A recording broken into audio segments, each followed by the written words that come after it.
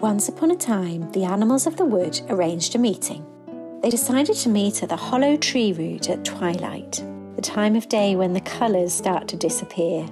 The animals had a problem to discuss. No one was happy. First to speak was the owl. "Listen," he said, "I've had just about enough of this. Each night I head out in the darkness, swooping down on my prey. I'm an excellent hunter, as many of you know. Without fail, the whole thing is spoilt because every morning the sun comes up, shining its rays around and making it impossible for me to sneak up on anything. We need to end the daytime once and for all." "We absolutely cannot do that," said the butterfly. "It's the night that we need to be rid of. It's impossible for us to work out where the juiciest flowers are when it gets dark. I'm not trying to be greedy.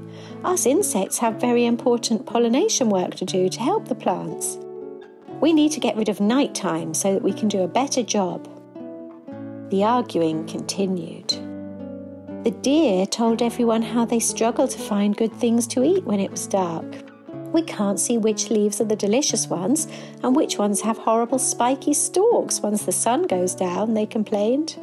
The tiger reminded everyone that he needed to eat too and preferred to hunt at night so that he could stay concealed when stalking his prey. "Hunting when it's light is impossible," he groaned. "Well, we think we need more light, not less," said the peacocks. "We put a lot of effort into maintaining our beautiful appearance, keeping our feathers bright and shiny. It's so disappointing when it gets dark and no one can see what we look like." The animals continued to argue. Some wanted it to be light all the time, others wanted total darkness.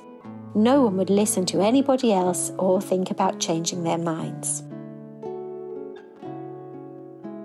Finally, the sun and moon had had enough. The two of them spoke in loud voices over the noisy animals. "Listen," they said, "there is some light time and some dark time in each day. You mustn't be greedy and think that the whole day is just for you. Use the time that suits you best.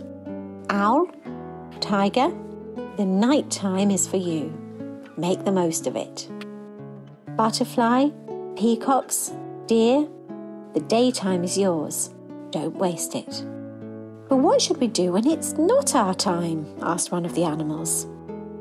"Use that time to rest and sleep. Some of you are staying awake so long it's making you grumpy and miserable. You'll feel much better after a nap." And so, from that time on, the animals agreed that they would take turns to sleep so that they could be awake at their favourite time, and thank the sun and moon for making sure that each day would always have both light and dark in it.